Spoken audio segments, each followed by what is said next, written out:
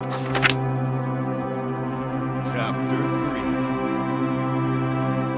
Trust in the Lord. My son, don't forget my teaching, but let your heart keep my commandments. For a length of days and years of life and peace will they add to you. Don't let kindness and truth forsake you. Bind them around your neck. Write them on the tablet of your heart, so you will find favor and good understanding in the sight of God and man. Trust in Yahweh with all your heart, and don't lean on your own understanding. In all your ways acknowledge Him, and He will make your paths straight. Don't be wise in your own eyes. Fear Yahweh and depart from evil.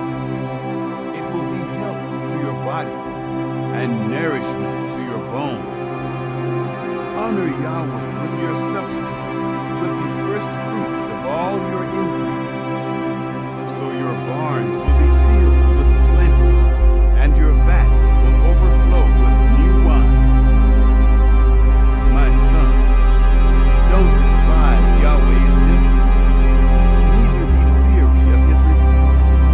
For whom Yahweh loves, He reproves, even as a father reproves the son in whom He delights.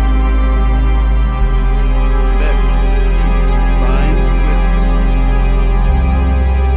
Happy is the man who finds wisdom, the man who gets understanding. For her good profit is better than getting silver, and her return is better than fine gold. She is more precious than rubies. None of the things you can desire are to be compared to her. Length of days is in her right hand. In her left hand are riches and honor. Her ways are ways of pleasantness. All her paths are peace. She is a tree of life to those who lay hold of her. Happy is everyone who retains her.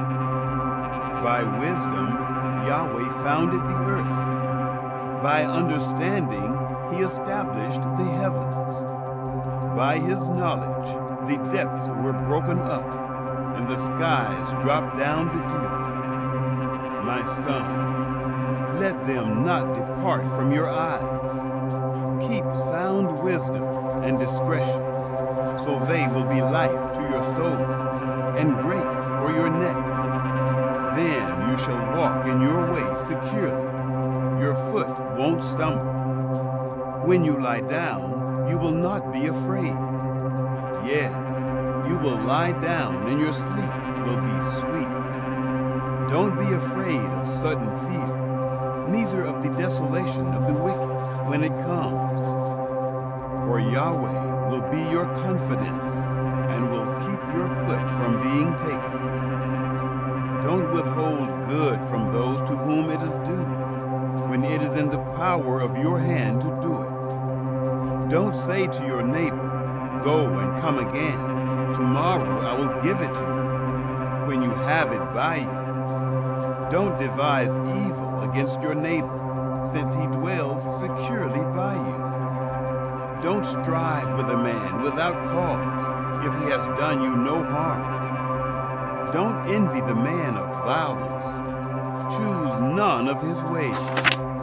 For the perverse is an abomination to Yahweh, but His friendship is with the upright. Yahweh's curse is in the house of the wicked, but He blesses the habitation of the righteous. Surely He mocks the mockers, but He gives grace to the humble. The wise will inherit glory, but shame will be the promotion of fools.